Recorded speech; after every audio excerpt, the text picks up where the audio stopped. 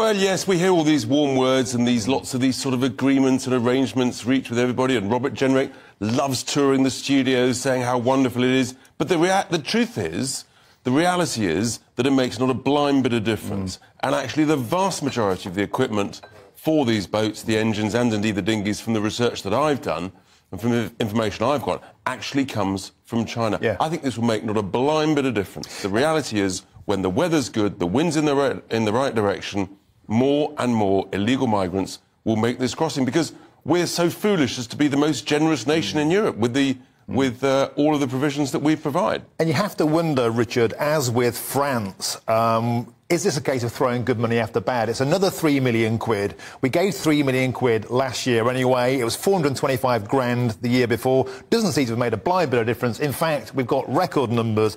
Is this just window dressing? Is it them acting like the reality is, it's not about the money. The more money we send to France, the more migrants they send to us. That is the truth. This only stops when actually we do what the Australians did, and that is we pick people up safely out of the Channel, we put them into our border force cutters, and using international law, current treaties, we take them back to Dunkirk and Calais.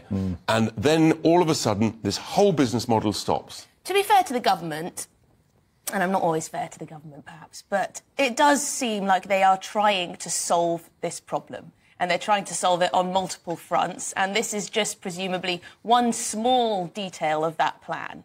And if it has... You say that, I'm sorry, but actually... there are large chunks of the civil service who work for the government and who work for us taxpayers who actively do not want to solve this problem. In fact, they actively are happy to encourage ever more people to come over. And the more generous we are, the more we become a greater magnet. The only way to stop this is to have leaders in government who have the courage and the leadership to say, we will push back, we will take people back. The Australians did it, the problem went away. We should do it, we should show the leadership that is then used in the Med to stop people coming across the Med. So if you were in charge, you'd be stronger than Suella Braverman in terms of dealing with the Home Office? I would be the strongest of all. I would pick up, I would take back, and within a fortnight, this whole thing stops. The business model finishes, we do a deal with France, you process the people within 2 weeks, job done. It sounds great on paper, and people want that. I hear it all the time. Just tow them back, just send them back. But there would be an almighty hoo-ha, a diplomatic face-off with France if that were to happen. Do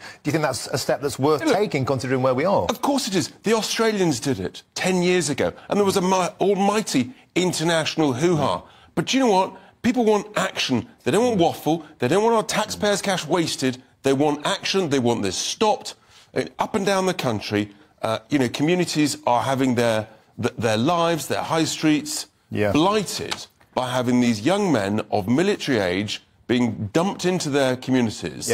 And there is a huge amount of suffering, of sadly resentment growing. People feel it's unfair. Is it not good, though, that the government has some focus on international cooperation in terms of working with countries like Turkey, where we know people smugglers work, where we know migrants come through, where we know illegal migrants come through? It's not something that is...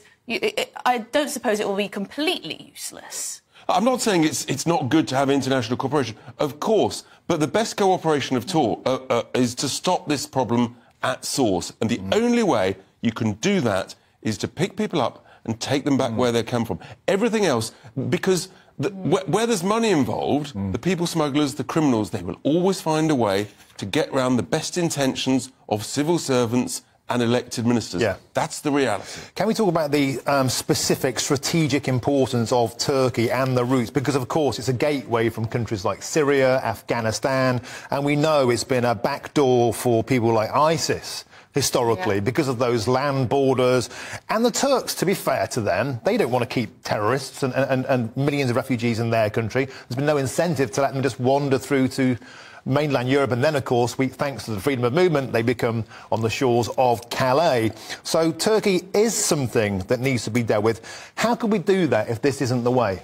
I think you've got to talk to everybody, but fundamentally, as I say, the criminals will always find a way to get round this, and nations have to recognise that sovereign borders are the most important thing to protect your citizens. And the Turks have got to do it. Every nation needs to look after its borders. And where you've got open borders, you've got absolute chaos all across the world. We're an island, for heaven's sake. And so we should be better than anybody to protect our borders. And fundamentally, the role of the British government is to protect the British people, British citizens, keep us safe. And they are fundamentally failing. What do you say to those people, Richard, who might be listening and they say, we are not taking our fair share compared to other European nations? They're completely wrong. We've taken... Turkey, I'm sorry. What do you say to those people? This is garbage. They're completely wrong. We've taken more than our fair share. Since 2015, we've taken approaching 500,000 people by way of asylum seekers lawfully through our own safe and legal route. So we have more than been generous. We can't take everybody. That's just a fact of life. And we understand economic migrants wanting a better life. There are millions of British citizens who want a better life. I come back. The role of government is to look after the British people. Can I ask you a question we're asking to our audience today? And that is, Lee Anderson, in typically colourful terms, in no uncertain terms, told people if they don't like it in here in Britain, coming from France, you can bleep off. Specifically on the barge. Back to France on the Bibi Stockholm, because people were complaining that it was too cramped, the Wi-Fi wasn't good, so on and so forth. Isn't it funny? Look, the question is, do you think Lee is speaking common sense? Yes. Or should politicians not be using language like that? He was speaking for the people.